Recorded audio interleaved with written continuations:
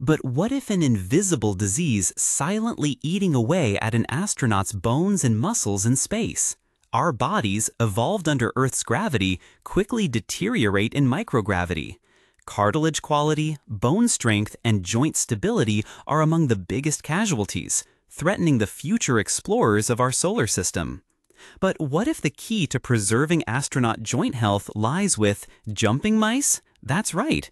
Jumping exercises could keep cartilage strong and healthy on extended space voyages, like those to Mars, preventing critical knee joint deterioration.